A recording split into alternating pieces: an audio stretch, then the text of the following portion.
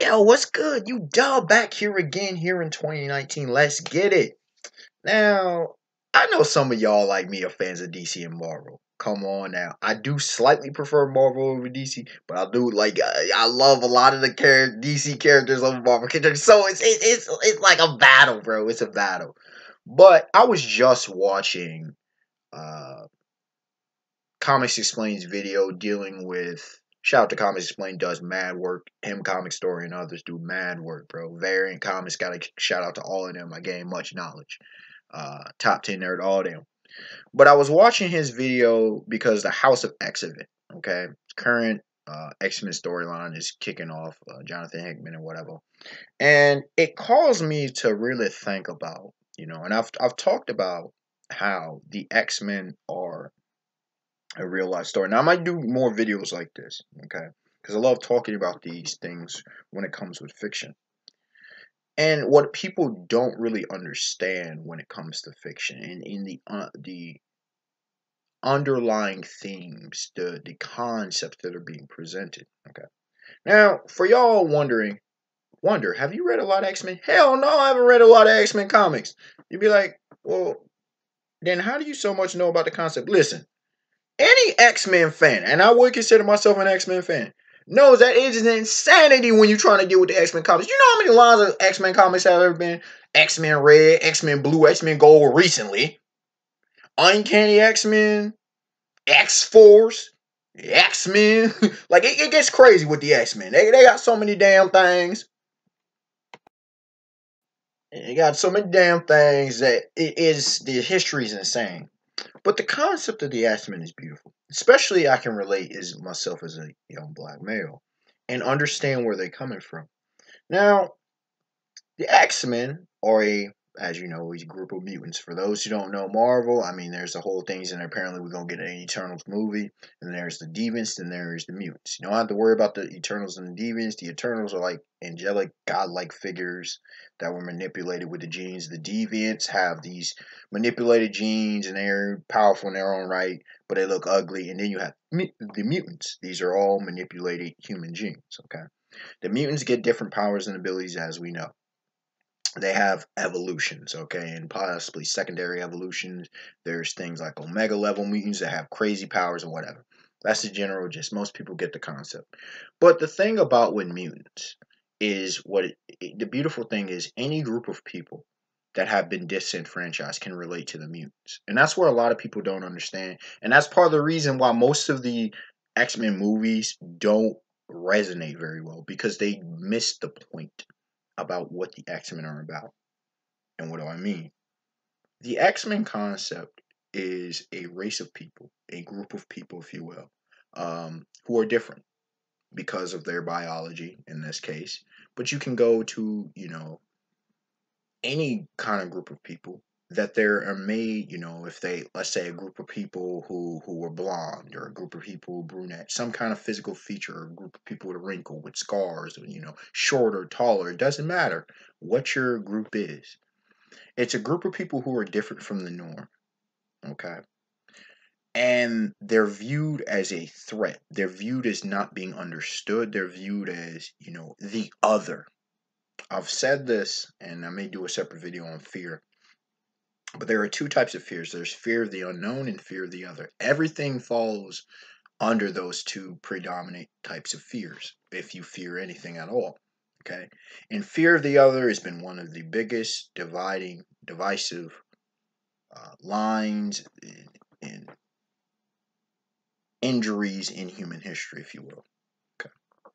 With the mutants, with the X-Men was created by Professor Charles Xavier, Professor X, to, unify mutant kind and try to bring great relations between humans and mutants. Okay. Kind of on some Dr. King status, Dr. Martin Luther King Jr. Then you had, Magneto, Eric. I can never say his last name. But Magneto, he had initially the Brotherhood of Evil Mutants. And the Brotherhood of Evil Mutants, they were radical and extremists, and you can say it had a mutant superiority complex. Okay, mutants were above all. And part of that is because of his experiences with Nazi Germany, being a Jew and more of that nature. Okay. And initially, you could say, well, Magneto was such a bad guy, and Xavier, he's doing so well. But the thing is, the mutants kept getting done dirty. Then there's these racist groups. Um, then the Sentinel program started hunting down mutants and various things. I mean, there's various timelines and stuff that I want to address. But the concept of a group not being accepted in society to the point where the mutant fast forward where they're multiple times trying to find their own piece of solace.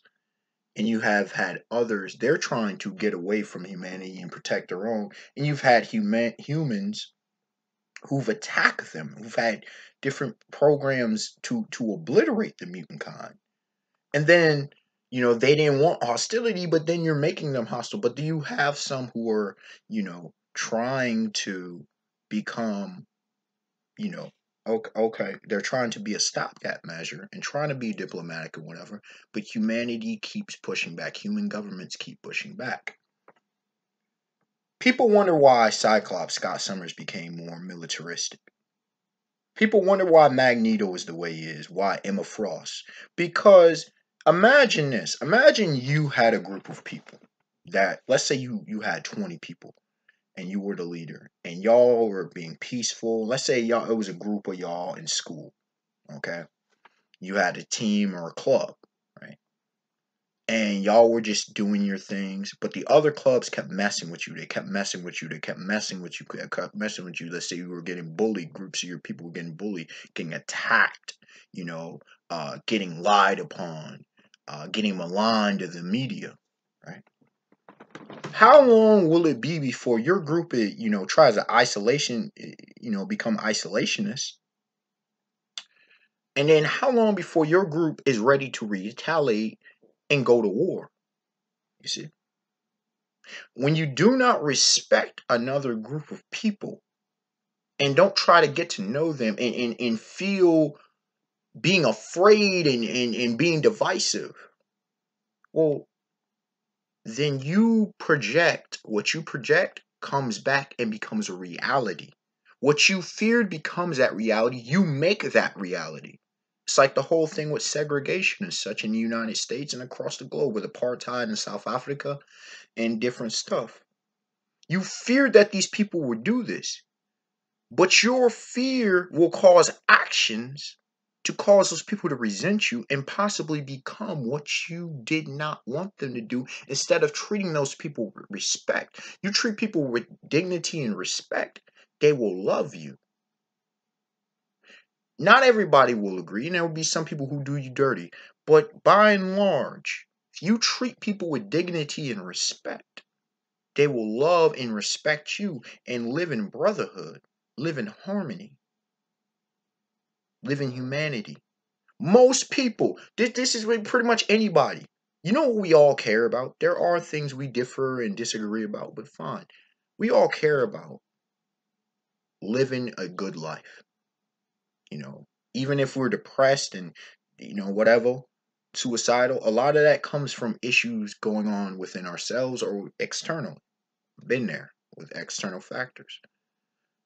Living a good life, having our family do well. Whether it be, mom and dad, siblings, or if we have kids, our family does well, you know. Um, Living a comfortable, not that some of us don't care about, the complacent comfort. Comfort is, it's a matter of perspective. It matters depending on what you want. But whatever you want to be comfortable in life, living something where you can enjoy life, doing things that make you thrive, make you want to feel alive. Uh, have your community. Be in a safe place. Be in a place where you don't feel threatened. You don't feel bullied. Being in environments that you feel inviting and welcome. We all have that. There's two things that all humans want that desire: love and peace. Now, teenagers add a third factor, which is acceptance. Okay, we all want these things. Every human, male, female, doesn't matter, you black, white, Asian, brown, blue, it doesn't matter what you are, purple. We all like that.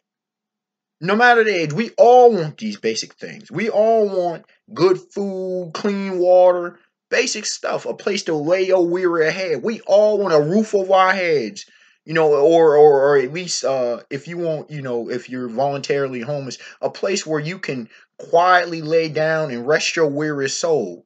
We all want these things. And the X-Men is a beautiful, and I mean beautiful, social criticism. Is a social critique. To me, it's what comics and fiction are at its finest. Just like Animal Farm, just like what I'm thinking of, Lord of the Flies. Beautiful social criticism. So what happens when you don't treat a group of people right?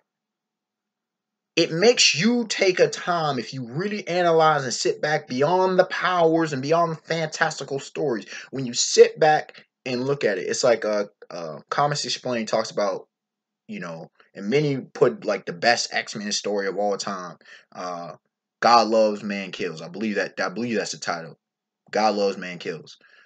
With the whole thing. And it wasn't about the powers and abilities. It was about someone who was an extremist, someone who was prejudiced as hell, someone who was racist, and the ugliness that he showcased.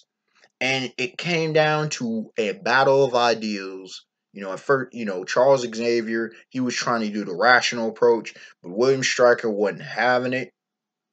And then Cyclops, he used the rational approach, but he said, "You see here, you see what kind of stuff he's willing to do because of his extreme ideology." The X-Men deal with that. Unexpected Wonder, like I described. Tell me any other concepts I can do with Superman, Batman, the Punisher. Batman versus the Punisher, I may do soon. I've thought about that recently. Um, because there's a lot of people that don't understand why Batman is the way he is and why the Punisher, the Frank Castle, is who he is. Bruce Wayne and Frank Castle are not the same people, and there's both. I'm a fan of both, but it's good that they do what they do. And there's more that I can get into that. All right, y'all. Have a beautiful day, beautiful night. Peace.